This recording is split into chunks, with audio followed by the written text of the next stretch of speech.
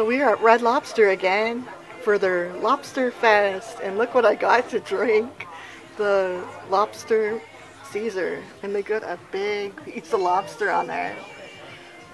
Oh, I can't wait to try this. That's pretty awesome. That's fun. So we got stuffed mushrooms. I forget what's inside of them, but it looks really pretty good. And then of course the Red Lobster biscuits. Yum, yum, yum.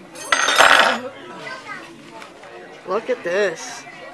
This is the Lover's Lobster Feast that I have here. Awesome. And Rob has the what? Admiral. Admiral Feast. Awesome. Oh my god, it smells so good. Hello there, my darlings, and welcome to another episode of What's for Dinner Tonight. And welcome to Mrs. Cotton Candy's Darling Life. I hope you're all doing well and having a lovely day or evening when you're watching this. And I just have some red pepper and some fresh garlic chopped here. And I'm just trying to see the, I don't know if you can see like the dark marks here.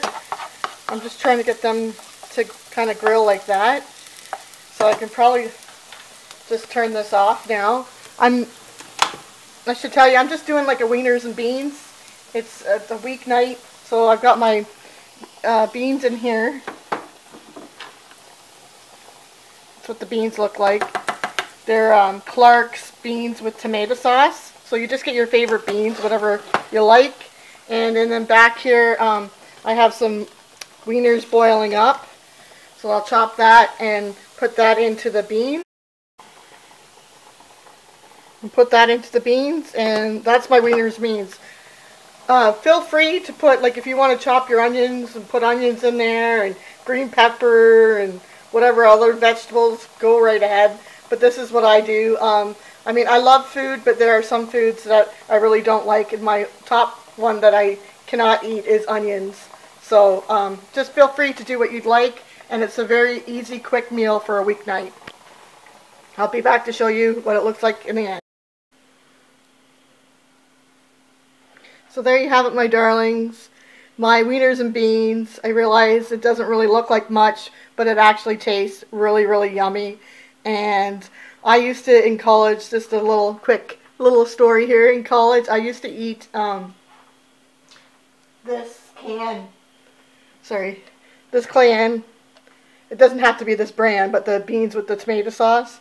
I would just open it up and just eat it. Cold even. But I just love this, and this is really quick and easy, and like I said, you can add a whole bunch of stuff to it if you'd like, and it's totally up to you. And a nice piece of crusty bread or some French bread or something, or bun or something would be nice as well. So that's what's for dinner tonight, my darlings. Thank you so much for watching, for all your love and support. Happy eating, and till next time, remember to believe in yourself. I believe in you, and you truly will go far. Toodaloo. Thank you so much.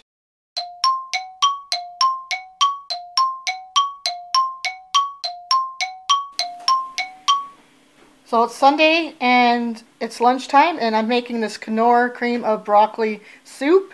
It says no artificial colors or flavors, and they also say here, low in fat, and it's made with sustainable, sorry for the glare, sustainable grown broccoli, which I thought was awesome.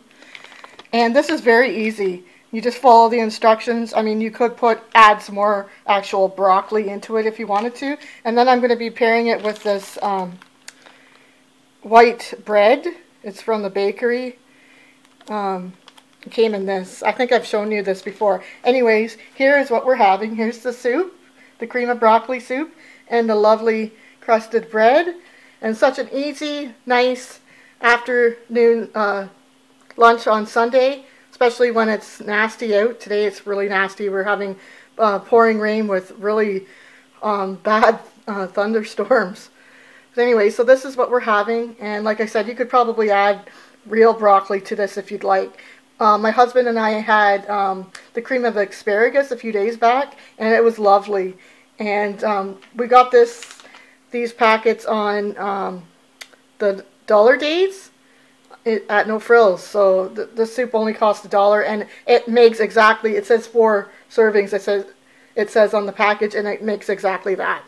So here's what we're having, and I wish you could all join us. I'd obviously have to make more probably, but anyways, something easy and yummy for our tummies.